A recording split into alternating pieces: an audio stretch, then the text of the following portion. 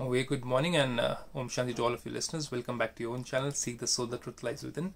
And for those who are listening to this on Instagram, Twitter, you have a link down below over here, and that will take you towards the YouTube channel where you can go and have a look at yogasans, chair exercises, diet, sleep patterns, relationships, and many more things. So go ahead and have a look, and if you like those videos, do share it with others. So let's go ahead with today's blessing, 219th day of godly blessing. Let's see what Baba has to say.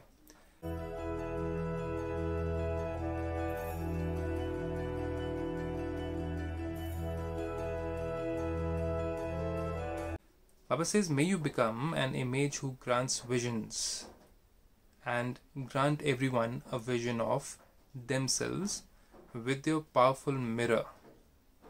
We'll get in the explanation part now. When you go in front of a mirror, very simple to understand, you have a very clear vision of yourself, the physical self. Then, instead of your real form, however, if the mirror is not powerful, then instead of your real form, you would see something else, right? You may be thin, but you would see yourself as fat. Problem is where? In the mirror. Therefore, you become such a powerful mirror that you give everyone a vision of themselves. Now, when you meet people, we generally try to relate to each other on the basis of what habits or what things we like and don't like, right? And on the basis of that, if somebody is having certain activities or certain behaviors which are not so pure, not so good, for instance, let's say drinking. If they are into drinking and you say, well, I also drink, and you laugh about it, well, those two sanskars or two habits have matched, and that's why you might become good buddies, you might become good friends. But God over here says that's the same thing which you can apply in spirituality. Let's see what he wants to say. Therefore, you become such a powerful mirror that you give everyone a vision of themselves. So there's goodness in everybody, even though there are weaknesses, but there's goodness in everybody. So if somebody meets you, they can find out the goodness in you, and they can find out that same goodness is there within them. So Baba says that is, as soon as they come in front of you, they forget their bodies and become stable in their soul conscious form. If you're body conscious, if you talk about physical aspects, physical needs, physical desires, or physical wants of things and other things, then what happens is the person who's standing or sitting in front of us, we can generate either jealousy, we can generate either greed in that person, or we can generate either some form of competition with yourself in that person. That's all about what you're thinking within.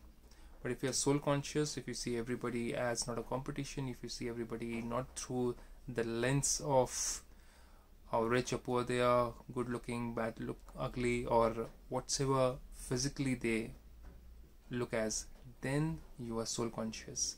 And other souls also want to be relieved of these impure thoughts of jealousy, greed, anger, and many more things.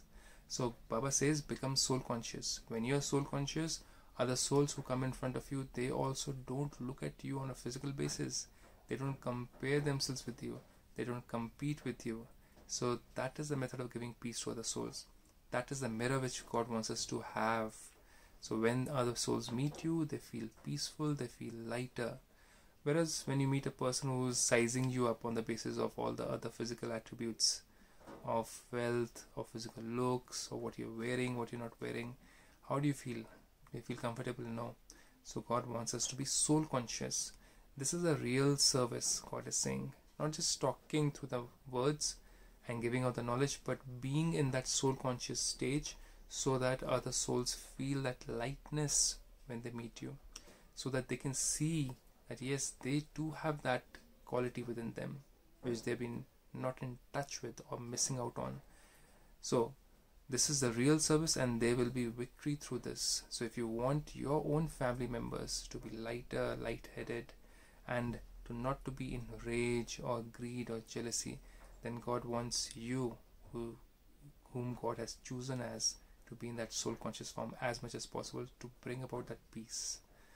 Not an easy thing to do, but that is what God wants us to do, because that's the final frontier. That is what everybody will have to become, soul conscious, so as to bring about peace in their families, bring about peace in their neighborhood, in the cities where they live, and in the country too. So this is the whole process.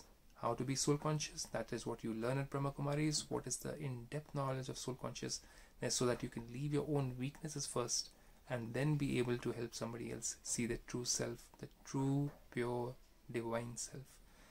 So I'll leave you with this beautiful Vardhan. Have a blessed day. If you have any comments, do leave them in the comment box. If you have any suggestions, do leave them in the comment box. And if you like this, do share it with others. Stay safe. Om Shanti.